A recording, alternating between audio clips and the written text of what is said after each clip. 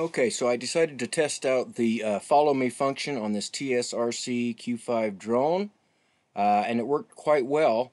Now I'm recording this in black and white because I've had some problems with the camera colors, which I'm still trying to figure out whether it's my phone or the drone.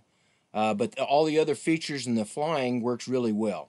Now I kept this fairly close to me here in my yard.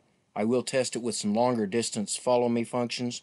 I also tested the return to home landing feature here at the end of this video, so you can see that that works. I actually took off from a plywood board there, and it landed about 3 feet from that board, which is really good. This was a breezy day, so it was a little bit shaky, but still very stable. Stayed right where it was. Even when the wind blew it off course a little bit, it came right back on course really fast. No, it didn't lose its GPS directions or anything as a result of the wind, which I've had problems with some other drones. So now you can see that board there. That's where I took off from, and I just hit the return to home key, and we'll see how close it lands to that. And it came very close on the landing.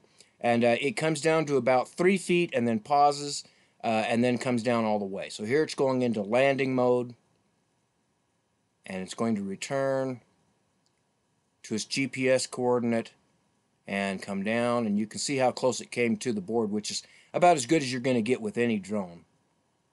It's about 3 feet off from where it landed.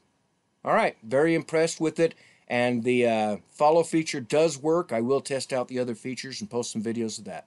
Have a great day, folks.